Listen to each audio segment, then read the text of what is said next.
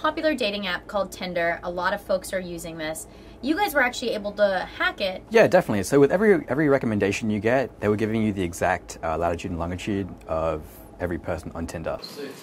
Chintan Parikh and Carlos Gill are computer science students.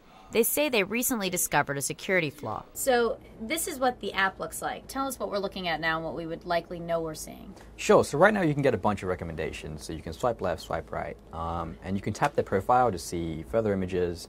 You can see their name, you can see their bio, and you can see shared friends and shared likes. What we were able to do is grab their exact position. So longitude and latitude, it's right here and under this position field, and we can map that out. So if we go here, we can just map out exactly where she is.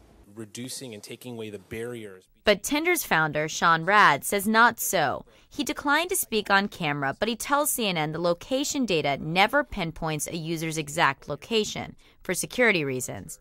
So that means that the latitude and longitude a hacker like Parikh and Gill might see is off by a few blocks. How'd you do it? So every app needs to connect to something in the server, and it does that by sending API requests. So there are endpoints on every server that will let you send a request and get data back. What we did was we routed all the traffic from our phones through our computers and just recorded all those requests. So let's say you're playing ping pong, right? And you bounce the ball and it hits something on the end, it bounces back. We basically just sat in the middle on the net and just let the ball pass through us while recording exactly what the ball was doing. And so have they fixed this? What happened after you emailed them? So we emailed them and they fixed it like really quickly. They say they're really concerned about privacy, and apparently they really are, because it was fixed within a couple of hours. Tinder reiterated their concerns and priorities to us in a statement, saying we take privacy of our users very seriously and have taken the appropriate measures to ensure that our user data cannot be accessed from anyone inside or outside the company.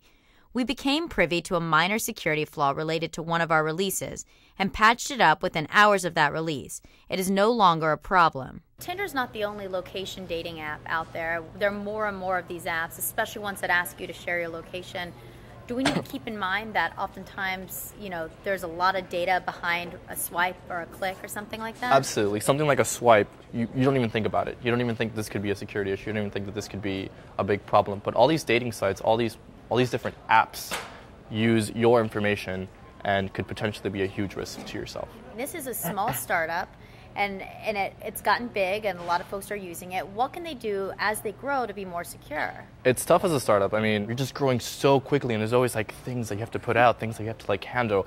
So it's just impossible to tackle all of it. And you have limited resources. You can't do everything all the time. You can't just handle everything. So sometimes something like security can be pushed off to push a feature or to, just grow. So it's something that every startup has to deal with. Lori Siegel, CNN Money, New York.